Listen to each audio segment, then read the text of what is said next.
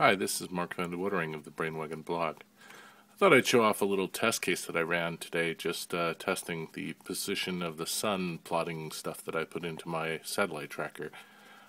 For clarity, I removed all the satellite stuff for the moment. And what this is showing is the position of the sun at the same time every day throughout a period of 1 year. And you can see that the sun is actually tracing out a little figure 8, and this is called an analemma. So the fact that it can reproduce this well-known phenomenon is actually a pretty good indication that the code is more or less working. It's kind of cute.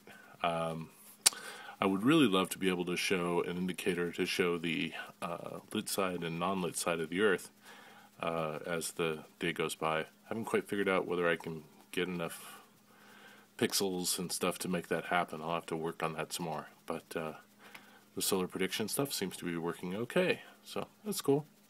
Just a quick update. Mark Van de Woodering, Brainwagon blog.